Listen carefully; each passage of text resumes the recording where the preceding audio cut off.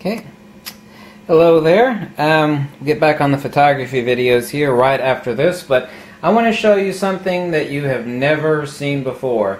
I predicted this would happen almost a year ago, and the discovery is copyright by me that I actually confirm the same, 12/20/2014. On the right we have a N50 Gauss neodymium iron boron, 1 inch by 1 inch by 1 inch, and over here inside a double layer of black cloth, and the only reason it's in there like that is to prevent thermal reflectivity. Actually using forward-looking infrared, you actually can get a reflection back and get a false reading from the FLIR, but I will show you what's in here, and then I will show you what's so exciting in just a second. Now, there's no such thing as free energy, but there's two ways to actually harvest natural energy, and of course there's no free tap in the universe for harvesting free energy. Well, there's plenty of free energy out there, but not free energy as in generating something from nothing. The Soviets and the United States in the past experimented with low-level alpha and beta radiation to use in submarines as a heating device, not directly but indirectly. It would actually heat the devices, and there would be heat dissipation coils and vanes to actually heat up extremely cold deep water submarines. They actually experimented with that. It proved to be a bit too hazardous. I hear it's actually still used in some covert methodologies related to submarines and some other devices. There also is a heating device. They're a little nuclear, they're thermal radiation heaters that are actually used on a few satellites that use radioactive decay to cause heating. But unlike where we have helium nuclei, we actually have radiative emissions. What we can do is take the field coherency as present in a magnet, because a magnet denotatively is nothing other than field coherency. There's no quantitative difference in this neodymium iron boron before it is magnetized or after it is magnetized. There's only a qualitative difference of field coherency. The same thing with coherent light versus incoherent light. Like a 5-watt light bulb is totally worthless. You can't even read by it. But a 5-watt laser, i.e. coherent light, will burn a hole right in your ass, and I've been collecting lasers for 20 years. So let me get to the point. What in this boring little display here should excite you that I discovered and that I predicted? Okay, let's take a look at the forward-looking infrared. I actually outlined the neodymium iron boron right here with a square. We have the ambient air temperature of 64.2 degrees, and here's the bismuth sphere on the left. Okay. And now, after 10 minutes of exposure, let's see what happens. We have a change of, it averages about 9.5 degrees. Now, is this enough to heat anything by? No, certainly not. But we actually have heat production with no input. And how does this occur? Why does it occur? It necessarily must be so by understanding what is diamagnetism, what is extremely low magnetic permeability. Actually, there's no such thing as superconductivity. I mean, I actually grew up using superconductivity quote-unquote sets my entire life. I've even still got Dewar flasks in my basement. I grew up playing with liquid nitrogen. What you conventionally call superconductivity is actually nothing other than bringing the yttrium, barium, copper oxide ceramic disc to the temperature of liquid nitrogen and hovering a magnet over top of it, and people call that superconductivity. It's not. What you're doing is you're causing super diamagnetism, i.e. incredibly low magnetic permeability. Magnetism, for lack of a better word, without getting deeply into what magnetism is, of course Faraday referred to magnetism as a dielectric field, is the loss of inertia through centrifugal and centripetal reciprocations, reciprocating precessional hyperbola that defines magnetism, but there's a heating I cast this myself, by the way, from molten bismuth. This is 99.99% pure bismuth. I cast it myself. I've even got the casting device over here if you want to see it. It was oh so much fun messing with the dangerous liquid bismuth. Splatters on you, then you've got some real issues. Thankfully it melts at a fairly low temperature. The wonderful thing about bismuth, too, is when you heat it, it actually shrinks, unlike most things, and that has to do with the dielectric nature of bismuth. Now, bismuth, like lead, does not naturally occur in the earth. All lead is depleted uranium. Lead is actually a rare element, but we know lead is everywhere. But it's all depleted uranium. Bismuth is actually more so rare. All bismuth does not naturally occur. It is an insanely rare element. How bismuth actually comes to be about in such abundance in Earth's crust is it is depleted neptunium. Now, the Department of Energy actually released, I think back in 1986, that neptunium is fissionable, just like uranium is for making atomic bombs. But anyway, this is the universe's most heavy, stable element. It's heavier than lead. It is incredibly stable. It has a half-life of something like 2.5 times the age of the universe, something like 7 or 8 billion years. Actually, the only reason that it even registers as radioactivity at all is that it has super minute amounts of polonium in it. Polonium is toxic, lethal, dangerous. It's right above bismuth. The point being is that we have heat production in the bismuth sphere because the magnetic reciprocation, centrifugal and centripetal, are being impeded by the universe's most diamagnetic element. And what does diamagnetism? This is ambient air temperature, and here's the bismuth sphere. Okay, and here's the bismuth sphere. Here we have a heating of 9 degrees in the bismuth sphere.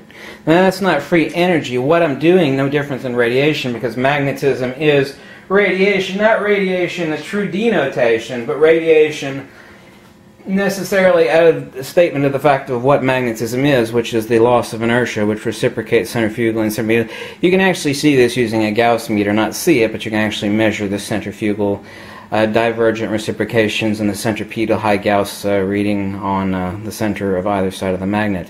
So we have heating in the bismuth sphere. I predicted it must be there, and that's why I went to the trouble of buying a spherical mold for the casting of bismuth. Now here we have our cube magnet.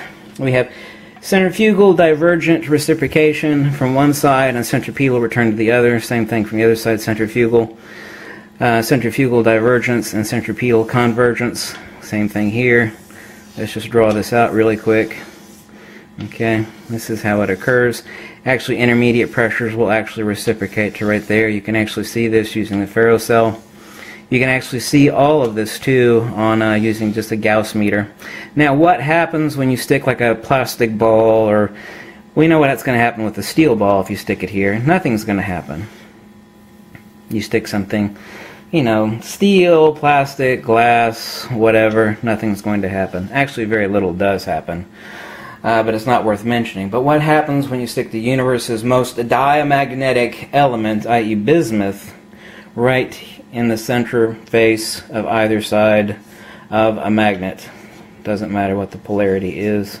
By the way, polarity is a misnomer. Polarity is just simply the inverse of counter space. Right here, the dielectric inertial plane. What we have is atomic excitation because bismuth is the most, what again? Lowest magnetic permeability. LMP.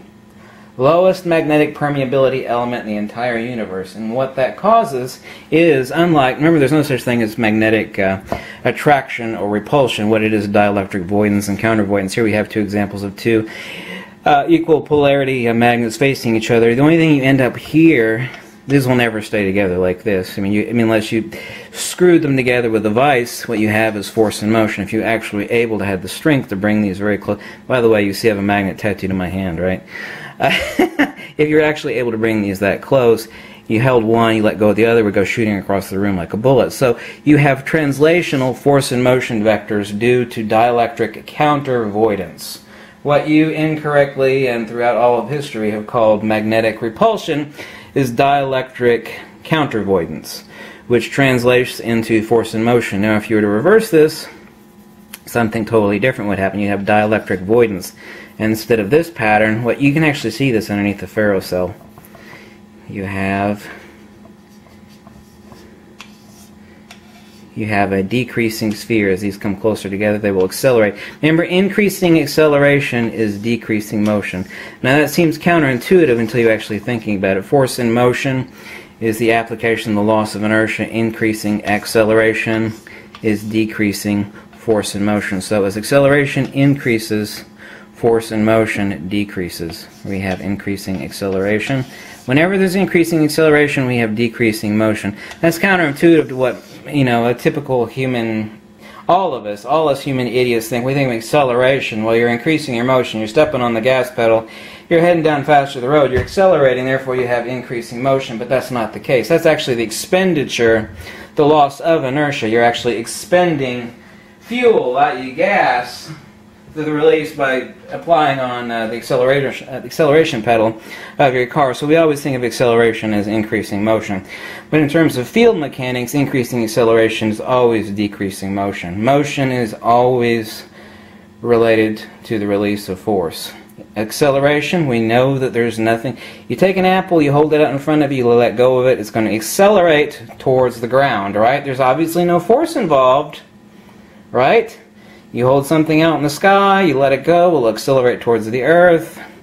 Meteorites accelerating towards the Earth's surface. All of those accelerations, there's no force involved. So, what is diamagnetism? Well, we still think we're advanced critters because we have computers and cell phones and everything else, but as far as field theory, humans are really very, very primitive. I mean, if some sort of advanced race were to drop by and take a look at us humans, they're like, well, they're certainly far from caveman, but they're still insanely stupid. They really don't know the mechanics of the universe. Anyway, by placing this bismuth sphere, which has it's the most diamagnetic element in the universe, what we cause is atomic excitation of the bismuth by placing it and blocking the magnetic, centrifugal, and centripetal divergences, convergences on one end or one pole of the magnet, as you can see here in the forward-looking infrared. You see this heating of the bismuth sphere? Here's a measurement of the same thing right off the bismuth sphere. Roughly an average of 9 degrees, depends on what the ambient temperature is. Like right now, it's hot in the house. You've never seen this before. This may not excite you. I'll get back to the videos on photography here in just a few seconds, but I wanted to actually show this to you. Now, this is not free energy. Mother Nature doesn't dish out free lunches, so I am be the last person to ever use the word free energy. But I mean, free energy, there's two connotations of free energy. There's free energy such as building the Hoover Dam and tapping an endless resource of hydrodynamic power. We can say, well, that's free energy. All we have to do is put the dam there. This is that same sort of free energy, but not free energy in the sense of creating something out of nothing. Now remember, these magnets will actually retain their Gauss rating for 50, 60 years. Now, when we're talking about 9 degrees elevation in the temperature of this bismuth sphere, that's certainly not enough to heat your food or to do anything substantial, but I'm actually getting free heat excitation by using the universe's most diamagnetic element and placing it in front of a convergent centrifugal and centripetal field that is unable to properly reciprocate. Obviously, we're not getting force and motion if this were two magnets. If these were two magnets, I mean, I'd have to have He-Man arms just to get them together, and if I were to let go of one, it'll actually shoot across the room like a bullet. But that's not going to occur here, obviously so. What does happen? We have atomic excitation because bismuth is the universe's most diamagnetic element, i.e. the lowest magnetic permeability. What means lowest magnetic permeability? It means it's magnetophobic. Magnetophobic. It will not allow magnetic permeability to occur. What necessarily must occur, since there's not force and motion applied, is atomic excitation. It's nothing fantastical. Nobody's thought of this before. Nobody thought to look for it before, but I did. And you're the first people to see this. Discovered it last year, but this is the first video of it. And I will catch you later. If you like this video, drop me a buck or two. And the photography videos will resume immediately. But I thought you'd like to see that. Okay? Okay. This is copyright Ken Wheeler, 2014.